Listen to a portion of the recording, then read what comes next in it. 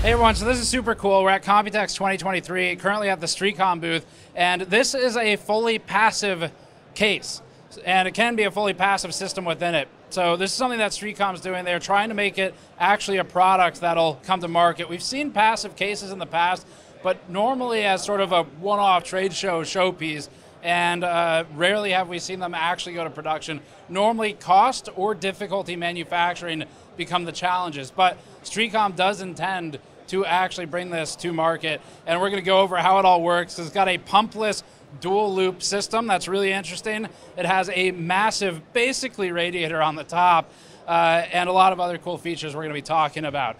Before that, this video is brought to you by Arctic and the Liquid Freezer 2 liquid coolers, now including an ARGB model in the lineup. The Liquid Freezer series has been a top performer in our benchmark for years now, and Arctic has continually fine-tuned its products even post-launch with things like kits for Ryzen, ARGB fans for new flare, and new radiator sizes. The company also has its brand new MX6 thermal paste on the market now. Learn more at the links in the description below. So first of all, Streacom, you might know the name from the Open Bench Table. We actually use several of them in our lab at home base. Open Bench Table and Streacom partnered several years ago. They worked together to make the stuff. So I think they both sell their own branded version of an Open Bench Table or a Streacom table. And that's maybe where you've seen them before in some of our content.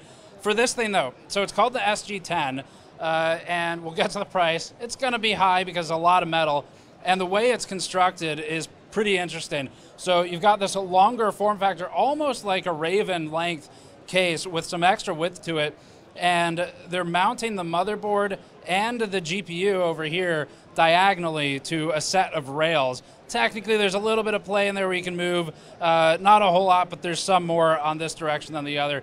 Either way, though, the intent of it is one part display and one part function. For the loops, the way this works, they're shipping it with this component for the CPU. There's another on the other side for the GPU, and this is pumpless, so it does have a refrigerant in there, but the way it's working is all just natural physics processes. So there's an evaporator and a condenser side where the liquid, or the vapor as it evaporates, comes up as a vapor, hits a pair of tubes up here that we'll show you a shot of. That connects to a bunch of, earlier I kept accidentally calling them heat pipes. They are not technically heat pipes, they're copper tubes. So they've got 4 discrete tubes that make multiple loops back and forth, and those tubes carry either the liquid or the vapor, depending at what point it is in the pipeline. So that's how the cooling works. The distinction between copper tube and heat pipe is pretty simple. Heat pipe is a much more complex thing because you normally sinter, weave, or mesh inside the heat pipe. Don't need that here because the approach is different for cooling. So those loop back and forth through this massive aluminum fin stack.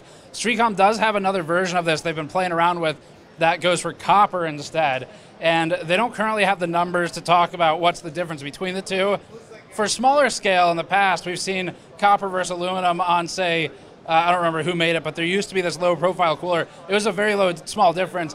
When you're at this size though, I don't know. We're hoping we can get one to test, even if it's just a demo in the future. This one is aluminum, other than the copper tubes though. So on this side, also very interesting, this is the GPU. Their intent is to ship with VRM plates like you see here. So you would use thermal pads, connect the VRM heatsink to the MOSFETs, inductors, all your typical VRM components. This adds a layer of complexity to manufacturing where, because the user is stripping down the video card, they can only support certain types, obviously, of video card. So it will be something where you'll probably have to check a support list, make sure they've got the adapter kit for you, and that's how that would work. The CPU is simpler though. You just mount it to cool the CPU. So actually, we also have this kit over here to show. This is an example of basically a test model of what you were seeing on the other side. So you've got VRM heat sinks, you've got the plates, you've got a contact patch for the actual pumpless cold plate, or the contact for the GPU. So I think that covers most of the actual cooling solution. For the rest of the materials, this is steel, so it fits the theme, but this becomes structural. And on the rest, these pieces here, these accent pieces, are extruded aluminum. And then the bottom's got an acrylic plate just for some extra flair to it. But I think that covers the sort of hard functional basics. The I/O plate can be relocated. basically anywhere within these channels because that's how it's built to mount within these steel support plates.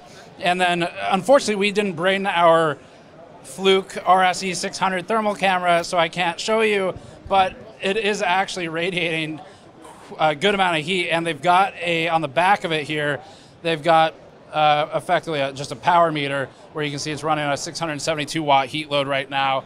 And then if we rotate over on this side, there's a hardware info readout of some sensors. So no play in the CPU, but the GPU is more or less under control, and then you would tune obviously as you go. But even being able to support I guess a 13900K and a 4080 or come close to it is pretty good for something that's passively cooled. Although they do have a fan in the power supply right now, but that is up to you. So I think that covers most of the SG10 price. The price target, probably about $1,000, which makes sense if you think about it from a materials perspective. Does it make sense to use for your system? How wealthy are you? I guess that's really the question. But it is a huge amount of aluminum. It's going to be expensive to ship from where it's manufactured and to you. A copper variant, I don't even want to guess at what the price of that would be. It would be insane just because you're adding weight and a more expensive material. But this is something we want to test. We'd have to do a special one-off for it because obviously you're modifying the GPU to do the test, so it wouldn't fit into our normal test suite. But we could still look at what's the maximum potential of it. So I think that covers most of what I wanted to talk about, other than, I guess, on the back here, last detail for you is these are electrical isolators underneath the mounting plate to the GPU. So that white pad right there is, I think, technically not a thermal pad. It's just to isolate it from electrical contact. So that's the SG10. Really cool. I like it. Seeing a demo that's actually intended to be made into a product is always much more exciting than seeing a demo that quietly disappears. Der Bauer, there are many demos I have seen of yours that I would like to see become products, and we'll probably see more at the show. Hopefully they become real. The last couple of things that Streacom had at their booth, so they've got this like gauge cluster that's kind of interesting. They're calling this VU1, and these are analog gauges with an e-ink display. So that's kind of the interesting aspect of this, where Streacom noticed that everybody's going for RGB everything, all places, all the time, and instead wanted to get back to semi-analog roots with that e-ink display. So you can reprogram these to say whatever you want. Now, they're original, I'm just looking at this trying to see if it's moving based on what I'm saying or not, but I don't think it is. The original intent is to have this hooked up. You could do either via cable or via Wi-Fi. So for example, it could connect to that passive system we were looking at.